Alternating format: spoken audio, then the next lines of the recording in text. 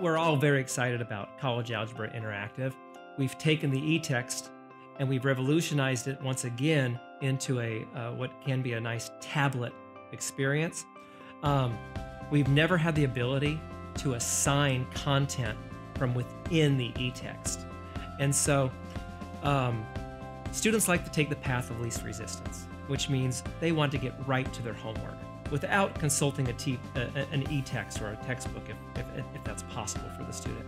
And so College Algebra Interactive actually kind of forces the student to dig into the content prior to starting their assignment.